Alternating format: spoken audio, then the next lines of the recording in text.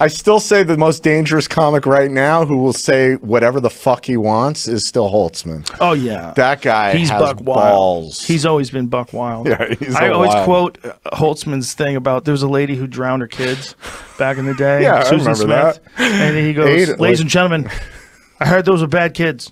I mean, he's doing this like a week after this fucking lady drowned her baby. He's like, they sat that close to the TV. They didn't put away their blocks. Those kids will not be missed.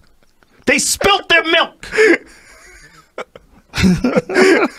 It's just, we were like, oh no. Like after 9/11, Mitzi wouldn't put him up. Oh, I mean, it's like, he can't go up yet. Let me up, Mitzi. Like no.